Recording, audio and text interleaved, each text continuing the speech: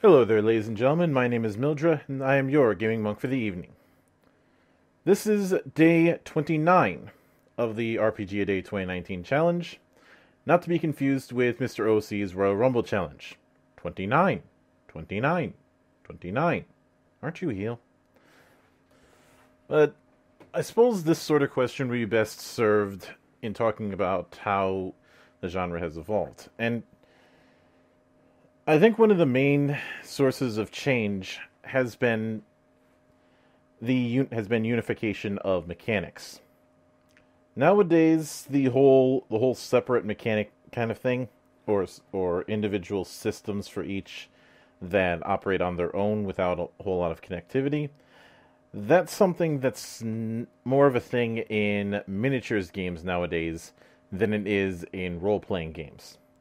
That's not to say it doesn't happen in role-playing games. I've already reviewed at least one game that does it.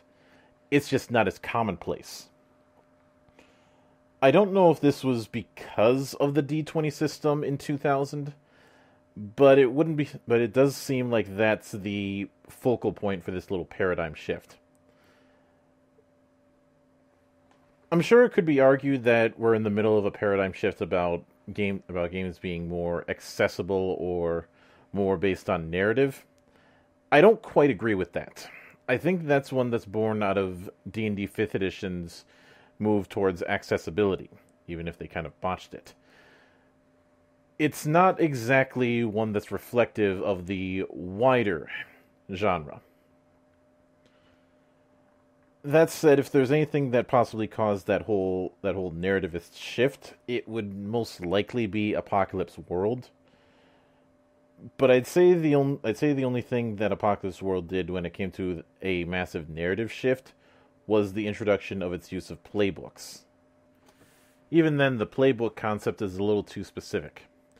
No, I'd say if anything caused a current paradigm shift, it's a shift towards the rising popularity of virtual tabletop programs. Roll20, Fantasy Grounds, D20 Pro, the more recent Astral. These are the ways that people are being able to connect with role-playing more often than it used to be. This is why you end up seeing more streams on the matter. And yes, I will admit a little bit of hypocrisy given the fact that I have lambasted the streamer bubble, yet I run RPG streams and I've done so for 3 years. Now, actual play, which is what this is kind of an evolution of, is nothing new. I remember listening to podcasts where people would be recording that kind of thing. That was how I first found out about PvP when they were involved with Penny Arcade and did one. Plus, there's been plenty of comics and the like that are trying to reflect the gameplay, and the true D&D movie in Darkness Rising. What does concern me about the trend, however, is that I feel like a lot of people are taking the wrong lessons from watching these streams. Or, in some cases, they're getting the wrong impression about what these kind of games are. Because the ultimate problem that I have with, I'd say, 60 to 80% of RPG streamers these days, especially the 5th edition streamers, is placing such an emphasis on story that it's almost like the mechanics are not even a factor, and even though they pretend that they are.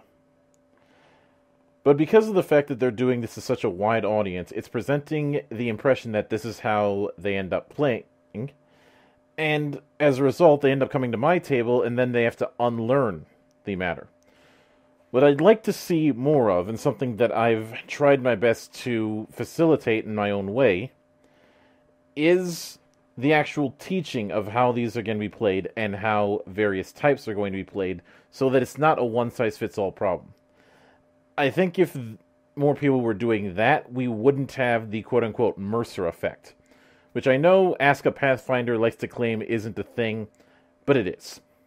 It very much is, much in the same way that there were so many people trying to be AVGN ripoffs 10 years ago. But if I take any lesson out of this, it's that evolving does not necessarily mean good. It just means certain things are changing or being introduced. This idea that this current batch of streamers is the new face of tabletop gaming is something that I find to be offensive. Because the way I see it, a lot of these cases are simply riding a trend. And if this sounds like gatekeeping, well, I refer you to the musing that I did several months ago on a defense of gatekeeping. At least partially.